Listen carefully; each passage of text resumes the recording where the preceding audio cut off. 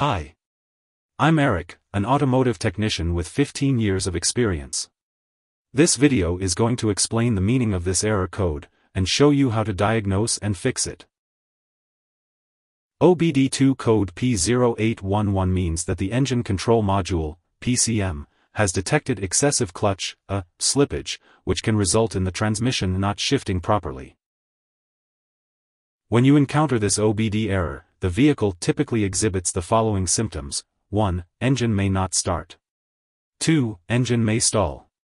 3. Transmission may not shift properly. Now we talk about possible causes, and how to diagnose and fix. Worn clutch.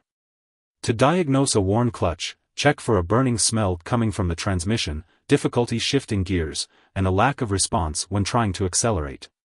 You can also inspect the clutch for wear and tear. The solution to a worn clutch is to replace the clutch assembly with a new one. This involves removing the transmission, replacing the clutch, and reinstalling the transmission. If there are uncertainties, feel free to engage in discussions by leaving a comment. Alternatively, when facing difficulties, it is advisable to seek assistance from a professional auto repair shop and technicians.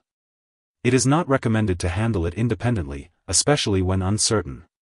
Thanks for watching.